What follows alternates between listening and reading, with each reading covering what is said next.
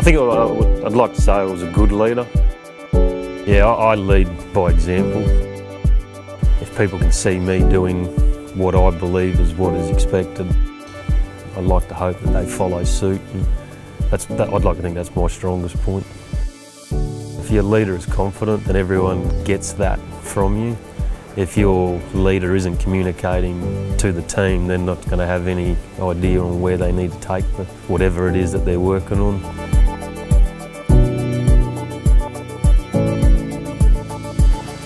Previously I had a project where I just could deliver it all on my own, whereas this one I had to rely on a lot of other people, feeling as though that they're part of the team, whereas it just wasn't myself.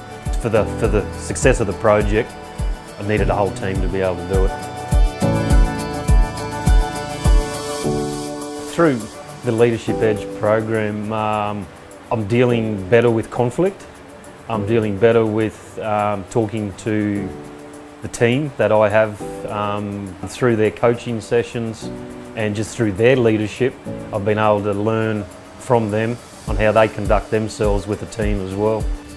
I'm not one to sit, listen and take it in. This has been good. You sit and listen for a while, jump up, have a go at it, move around. I find it easier to relate that way.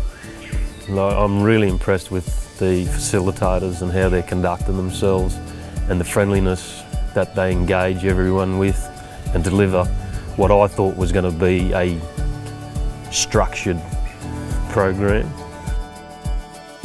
It's got structure, but they've got flexibility to go with the crowd, and their professionalism has been, second to none.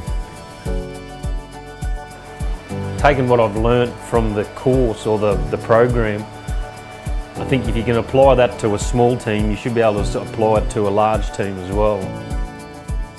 So I'd like to think over time, and if I keep practicing what we've learned over the program, then that should be able to grow to be able to lead a team of, who knows how many. Could be quite a lot. Yeah, I'd like to think so.